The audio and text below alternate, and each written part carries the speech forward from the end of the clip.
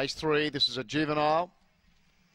Rapid Vite Juvenile Series final. Favourite off the inside, Dakota LaFlash. They're on their way. And got into trouble, Dakota LaFlash at the start.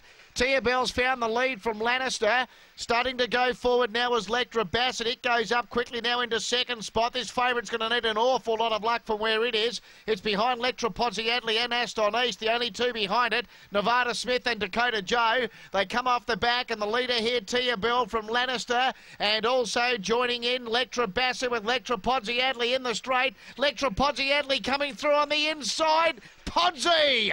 Lectra Pozziadli's won narrowly here. Blanket finished the Miners. Nevada Smith's up there.